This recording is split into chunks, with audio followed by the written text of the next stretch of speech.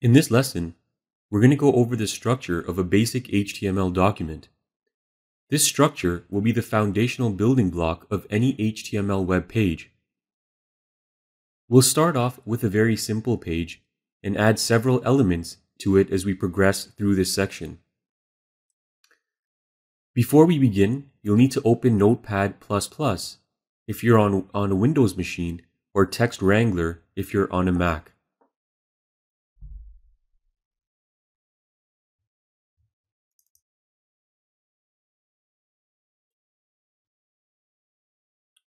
Once you have the text editor open, we'll need to open the file corresponding to this lesson from the Downloads folder.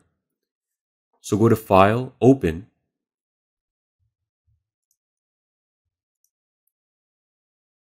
and open the file.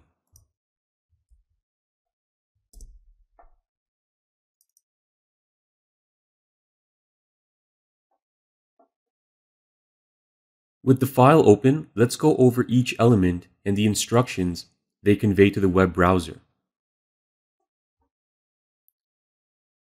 First of all, the document begins with the doctype HTML tag.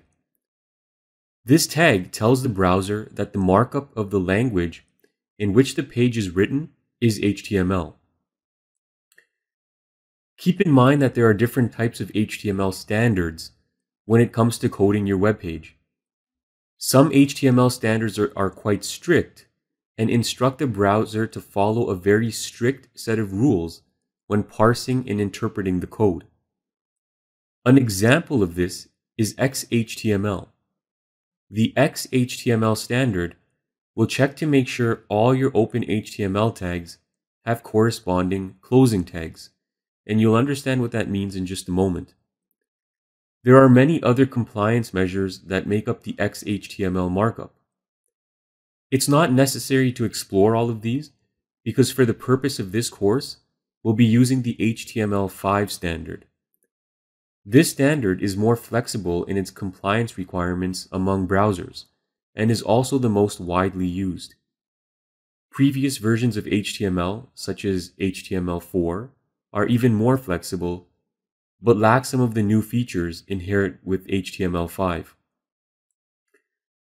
We'll learn about some of these new features as we progress through the course.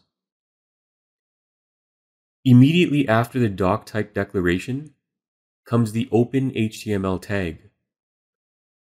The HTML tag is the building block for our page.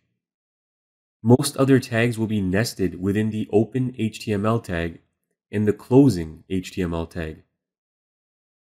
Keep in mind that an open tag must be closed to define the ending of the HTML page.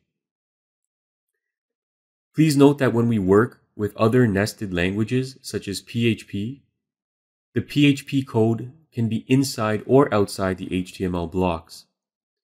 However, for now, all the tags we work with will be nested inside the HTML, open tag, and the close HTML tag.